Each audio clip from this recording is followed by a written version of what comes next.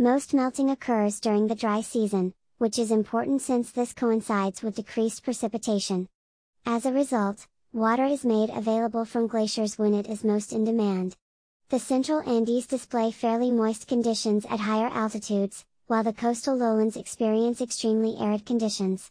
Thus, the further one travels down Peru's mountain slopes, the more important glacier runoff becomes. Although the impacts from climate change are still uncertain for many parts of the world, alpine regions in tropics and subtropics are already experiencing the ramifications of climate change. Studies conducted on tropical glaciers reveal that they are particularly sensitive to climatic changes. Climate in the tropical Andes has undergone measurable changes over the past 50 years, with an observed temperature increase of approximately 0.1 degrees Celsius per decade, with a general temperature increase of 0.68 degrees Celsius from 1939 to 2008. A limited number of modeling studies conducted in the region indicate that warming will continue throughout the 21st century, suggesting further warming of approximately 2 to 4 degrees Celsius.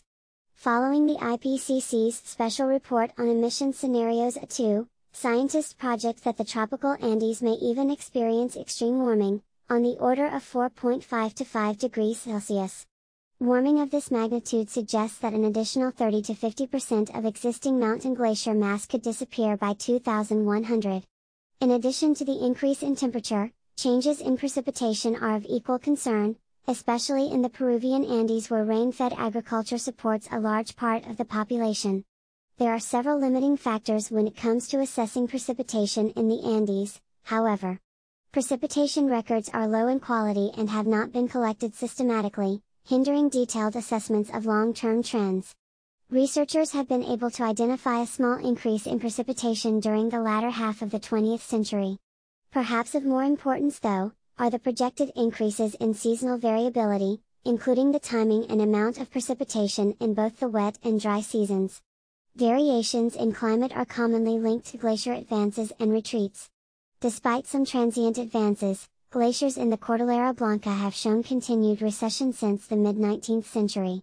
Every glacier has an accumulation zone, where it gains mass, predominantly from snow, and an ablation zone where it loses mass to evaporation, sublimation and melting. The annual equilibrium line altitude, ELA, delimits these two zones, above which accumulation exceeds ablation.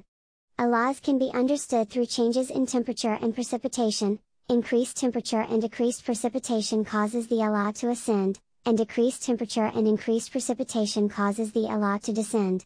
Persistent rising of the ELA of glaciers in the tropical Andes has been documented in recent decades, by as much as 300 meters in some cases. Glaciers of the Cordillera Blanca lost 22.4% of their area from 1970 to 2003. Due to higher temperature increases at lower elevations, much of this loss has been in small, low-lying glaciers.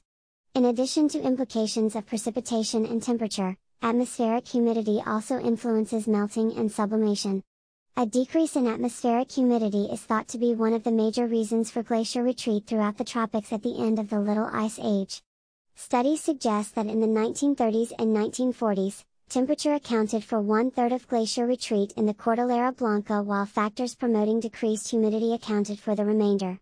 Alternately, accelerated recession since the 1980s is attributed to increased air temperature and increased air humidity. Observations show that humidity increases during the wet season are particularly responsible for elevated melt rates. In general, however, quality atmospheric humidity records are absent for the Peruvian Andes, and most studies suggest that temperature has greater relevance to glacier mass balance. Glacier mass balance is clearly sensitive to changes in both temperature and moisture, and these are also tied to climatic anomalies such as the El Niño Southern Oscillation, ENSO. ENSO is identified as the largest influence on interannual variability of weather patterns and climate fluctuations on the global climate regime. As a result of ENSO on interannual climate variability in the Andes, mass balance is greatly influenced by Pacific sea surface temperature, SST, anomalies and their impact on precipitation.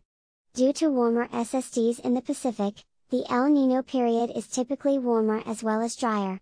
ENSO events have been linked to significant negatives in mass balance, which is attributed to low precipitation, low albedo, and as a result, increased radiation exposure. La Niña periods are characterized by cold temperatures and more abundant snowfall, during which glaciers usually experience balanced or positive mass balances. Pacific SST anomalies in the tropics induce large-scale forcing on interannual timescales, resulting in negative mass balance during El Niño years and above-average results during La Niña years. Changes in the upper tropospheric flow aloft associated with INSO conditions determine snowfall magnitude during the wet season, thus, impacting mass balance. This teleconnection mechanism is spatially unstable and oscillates latitudinally along the subtropical Andes and affects the Cordillera Blanca in most, but not all years. Therefore, the connection between INSO and glacier mass balance in the Cordillera Blanca features inconsistencies which have occurred more frequently since the 1970s, when El Niño and La Niña events featured above-average mass balances and negative mass balances, illustrating that glaciers in the region are altered through the INSO events. In addition, climate model research regarding the impacts on climate change on INSO occurrences suggest climate change will promote an increased frequency of INSO events along with increased intensity, which is expected to be a further detriment to glacier mass balance and seasonal water availability in the future. The effects of climate change are underway in the Peruvian Andes, and many of the Cordillera Blanca's smaller glaciers are projected to disappear within a few decades. Current and projected warming trends combined with the observed changes in glaciers thus far suggest that the retreat of the Cordillera Blanca's glaciers will continue unabated. It is believed that regardless of any mitigation measures the international community takes now to reduce the impacts of climate change, low-altitude glaciers will not be able to recover. This continued retreat will alter runoff patterns, the timing of discharge, and will decrease water availability during the dry season. Thus, declines in glaciers will create significant uncertainty and vulnerability for the region's water supplies and the tens of millions of highland communities and lowland urban dwellers who depend on them. Such drastic changes in the Andean highlands are fundamentally altering the relationship between subsistence communities and their surroundings. The impacts are often noticeable, as retreating glaciers leave once white mountains exposed, the black slopes a stark indicator of fundamental change to alpine environments.